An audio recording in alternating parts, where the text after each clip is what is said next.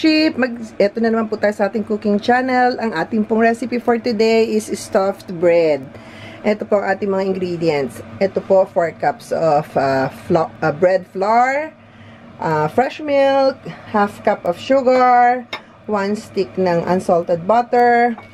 This is skim milk. Ito po yung pag-a-activate natin ng ating yeast. Ayan po yung ating yeast. And ito po yung ating ilalagay sa loob niya. This is sausage, red and yellow bell pepper, spinach, and cheese po. Dalawang klaseng cheese yan. So, okay po. Mag-start na po tayo. Ngayon po, i-activate po natin ang ating dry yeast. May sugar po yan Ayan po. So, hintayin po natin siyang mag-activate. Paano po ang itsura niya pag okay na siya? Ipapakita ko po sa inyo mamaya. Magbabubbles po yan. Okay, balik po tayo. And, kailangan po natin ng eggs. Hindi ko po naisama kanina dahil nasa fridge pa. Kailangan po natin ng 2 eggs. Okay, mag-start na po tayo. Ngayon po, hello, yun yung apo ko. Mommy J, huwag ka maingay. Maglalagay po tayo ng dito sa gitna. Ayan. Ngayon, ilalagay ko po yung milk. Ito po yung itsura na na-activate ng, nakikita nyo po yung mga bubbles niya. Yan po ang itsura ng na-activate na yeast. Ilagay po natin yung yeast. Yung ating eggs.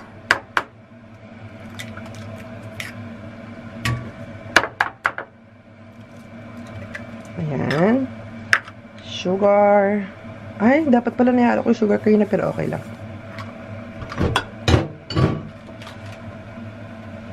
And, actually po, dapat po nihalo po natin yung sugar ng sugar and skim milk. Nauna dapat, pero since hindi ko siya naihalo, mas maganda pong nauna siya. Ito pong ating ating skim milk. And, ang ating unsalted butter. Ay, lalagyan ko rin po pala ng pinch of salt. Kasi unsalted butter ang ating ginamit. Para bang meron? Ayun nga, tama. Meron nga. Oh my God! Lagyan po natin ng konting-konting salt lang. Kasi po, unsalted butter ang aking ginamit. Ayan. Okay na yan.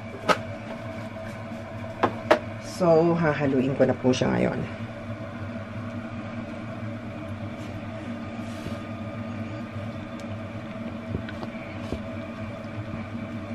Kung gusto nyo pong batihin nyo muna yung egg bago nyo ilagay, much better. Medyo nag-shortcut lang po ako. Kasi hindi naman po ito commercial. Kami lang ang kakain.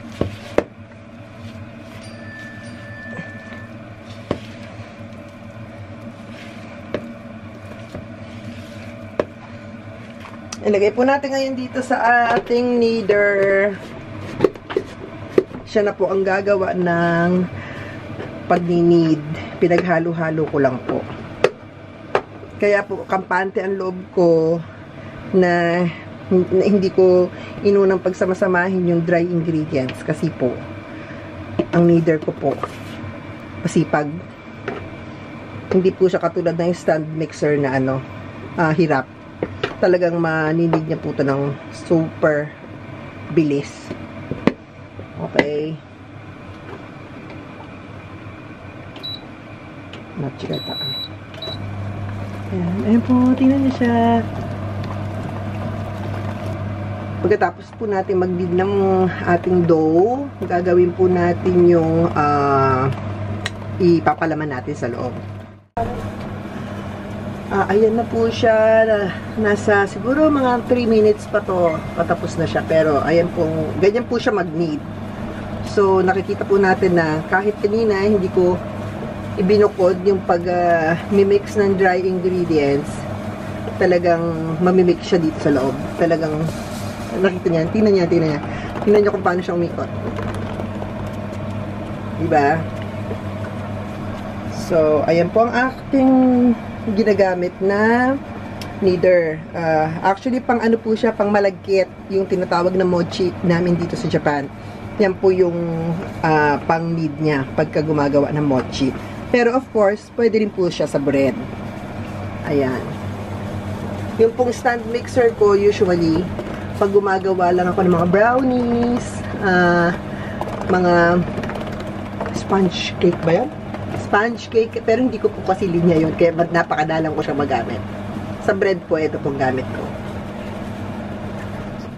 Ayan guys, tumunog na po siya. Malapit na po siyang matapos.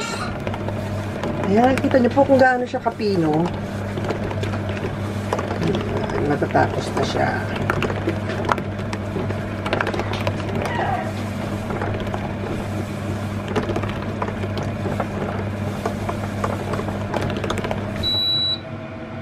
Yan, ang pino niya, oh. Tingnan niyo, nakita niyo. Ngayon, ililipat na po natin siya sa ating lalagyan. Ayan po guys, nilagay ko na po siya dito sa, sa ating bowl. Then, paaalsahin lang po natin siya. Hintayin natin siya mag-rise. Maybe 1 hour, okay na to. Nilagyan ko po ng olive oil. Then, ayan, tatakpan po natin siya. Then, after 1 hour, balikan natin siya. After this, gagawin po natin yung ipapalaman natin sa kanya. Okay? Ayan po guys, mag-start na po tayong mag-saute ng ating ipapalaman sa kanya. Mag-start po tayo sa sausage. Isusaute ko po itong sausage, then isa-set aside ko kasi may part po ng bread na hindi ko lalagyan ng sausage dahil ayaw ng aking guest. So, kailangan, hindi siya pwedeng, pagsasamahin ko siya later. Pero, merong portion kasi na veggies lang.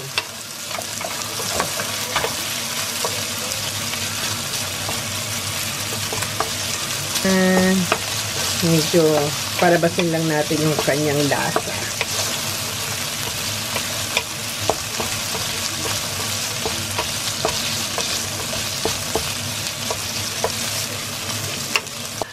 Okay, tatanggalin na po natin siya sa ating kawali. Okay, na-set aside ko na po yung sausage.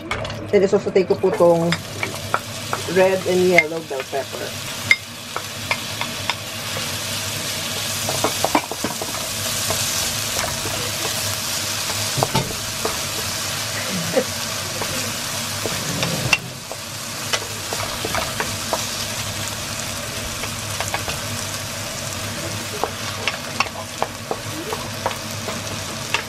So, ilalagay din po natin si spinach.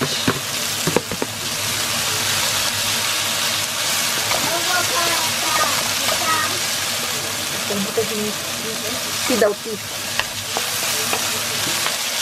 Ayan po yung ating spinach.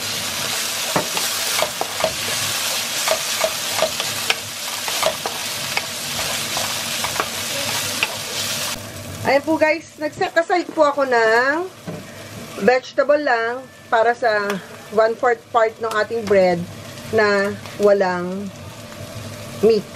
Vegetable lang. Then, eto po yung ibang part ng ating bread, yung may sausage. Okay? So, balik po tayo pag gagawin na po natin, pag magdi-design na po tayo ng ating tinapay. Ayan guys! Umalsa na siya. Diba? Ngayon, ipoforma na natin siya. Okay. Ilalagay muna natin ito ng dust na natin siya ng bread flour din. Ay!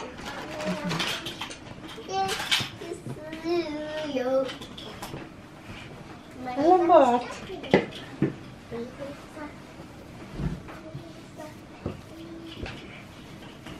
Hatiin natin siya ngayon. Huwag kayo mag-alala guys. Naghugas na po ako ng aking kamay. Okay, hatiin natin siya.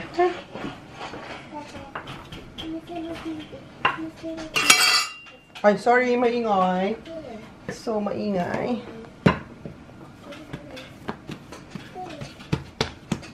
Kasi natin yung air.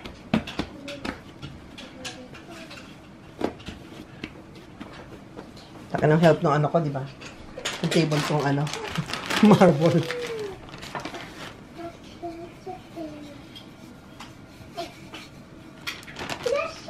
Okay.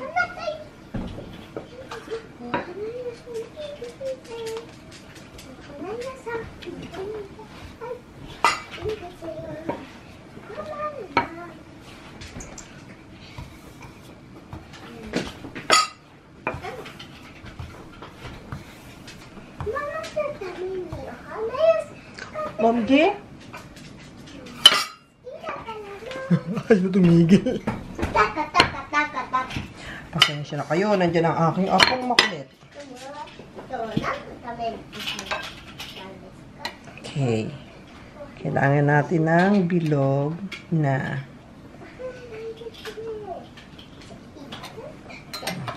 Ito gagawin natin mamayang pandesal.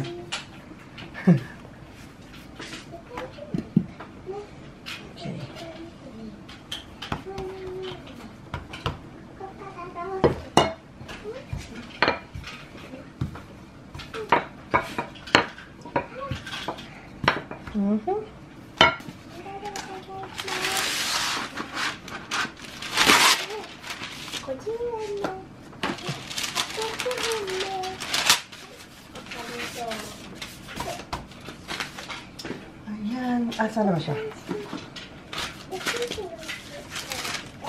Ay! Ayan natin siya i-gas.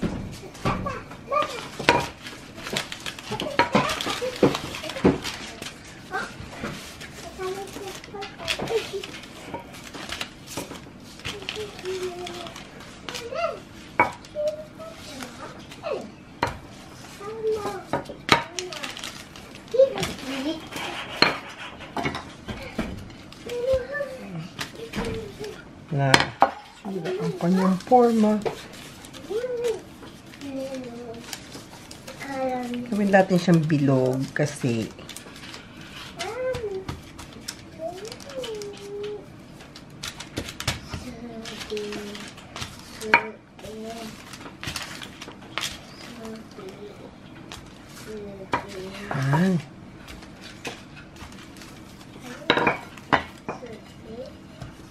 okay.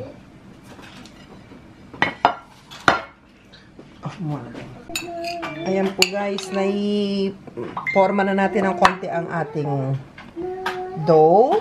So, lalagay po natin yung palaman niya sa gitna.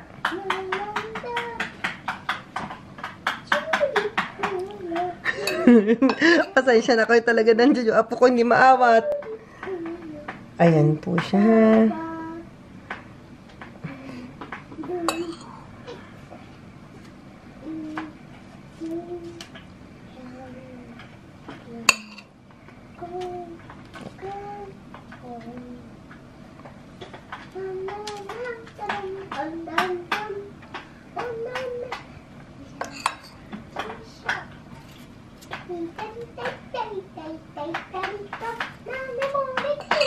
Okay, ilagay natin ang ating ito po yung ating side ng vegetable lang.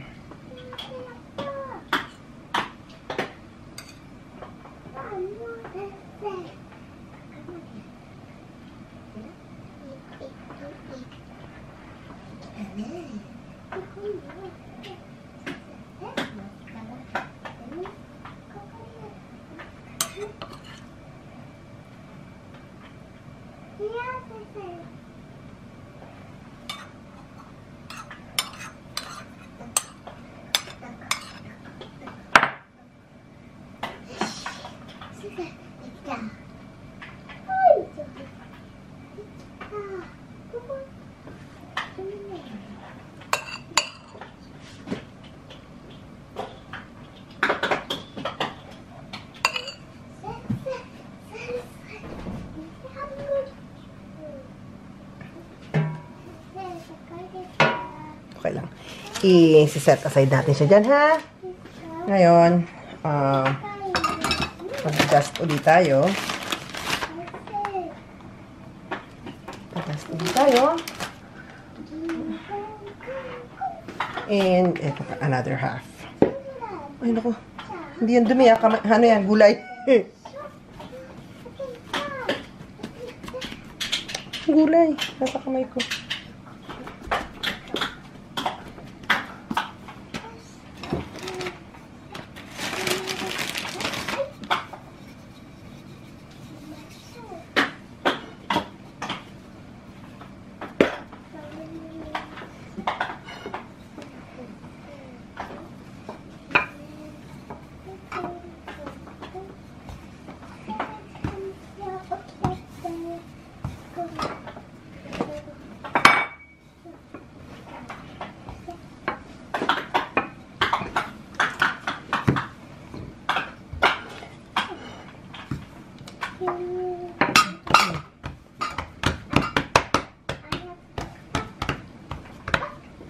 Okay.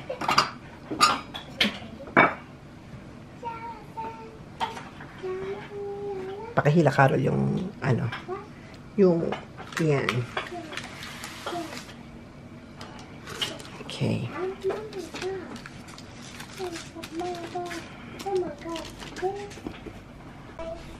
Sorry, nakalimutan ko ilagay itong cheese. Binuksan ko uli, ah. Yan, cheese.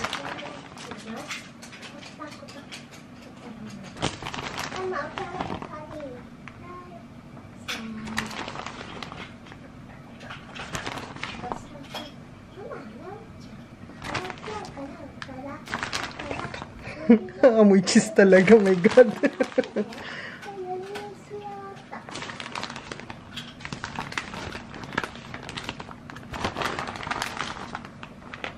Ayan. So, balik natin. There you go. Ayan.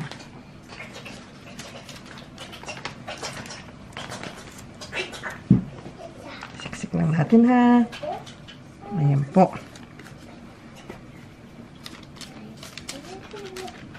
Then, ipapato ulit natin yung plate. Then, ipoporma natin siya ng bilog.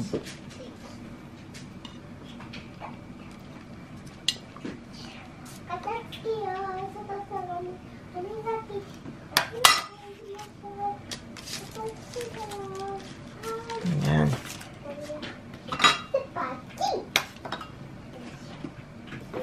Ilak natin, ha? Ilak po natin yung gilid. Make sure po na ilak natin siya, ha? Saan ba? Ayan. Ilak po natin.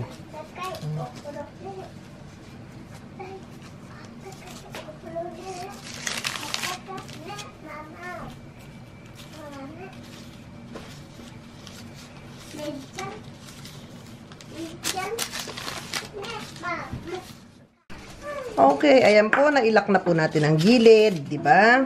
Then, tignan natin ang ayan yung gitna. Ouch! Ayan. Ngayon, maluwag siya. Ayan po, di ba? Kailangan mag-lock siya sa loob. Hatiin po nga natin siya ngayon ng ayan. 1. Then, doon po sa kabilang side.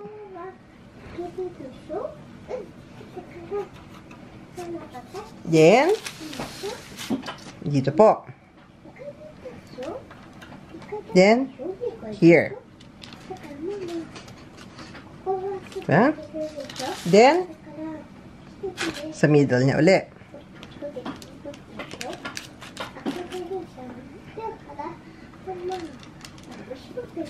Then, middle din po ulit nito.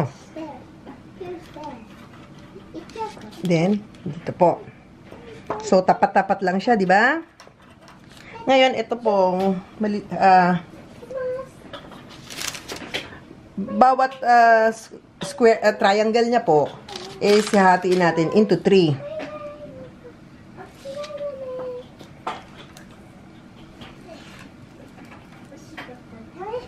Okay?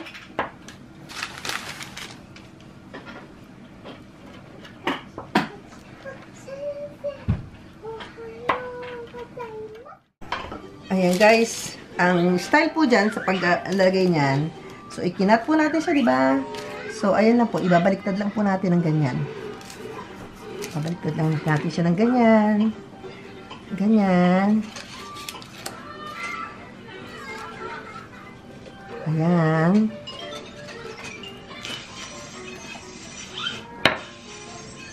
Ayan.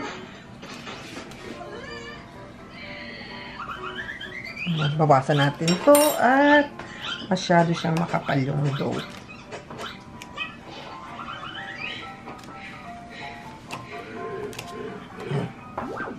Okay? So, ngayon po, tapos na siya. Di ba? Tapos na siya. And, ayan na yun, nakaporma na po siya. Idiin natin ulit ito para malalim.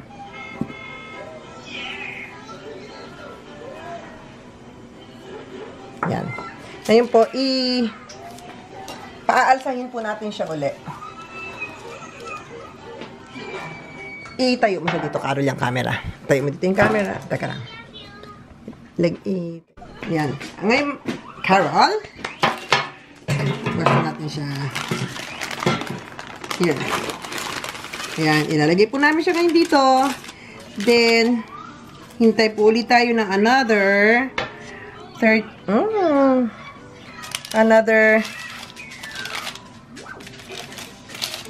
hour.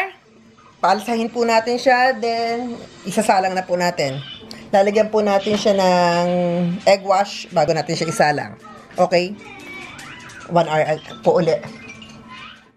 Ayan guys, nag-rice na siya uli. So, isasalang na po natin siya. But before that, kailangan natin siyang lagyan ng egg wash para maganda siya mamaya pag ilabas niya. Makintab.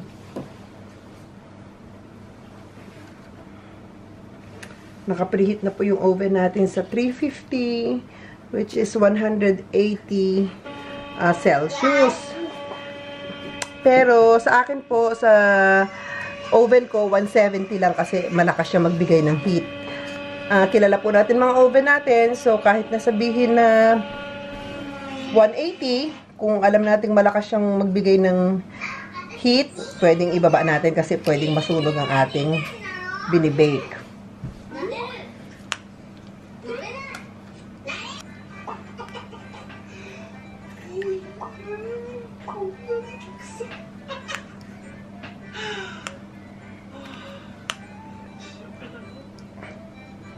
Ayan, isasalang na po natin siya. Okay guys, ayan po, ilalagay na po natin ang ating bread. Ayan siya, diba? Ilalagay na natin siya. And, ang ating sobrang, ouch, my God. Ito po yung aking sobrang, dough. So, ginawa na rin namin siyang bread. So, ayan po siya, 170 po sa akin kasi nga mataas magbigay ng heat ang aking oven. So, kung yung oven nyo po, kilala nyo yung oven nyo, so, ang talagang niya po is, temperature niya is 180. Okay? Start na po tayo. Start! Then, balik po tayo after 28 minutes. Ayan guys, luto na po siya. And, ayan, nag-cut na ako ng isang cut. At tinikman ko, ayan po siya. Nakikita niyo siya. Ayan siya, oh. So, ayan po ang ating recipe for today. Ang ating stuffed bread. Okay, don't forget to like, subscribe, and hit the notification bell po. Okay, bye!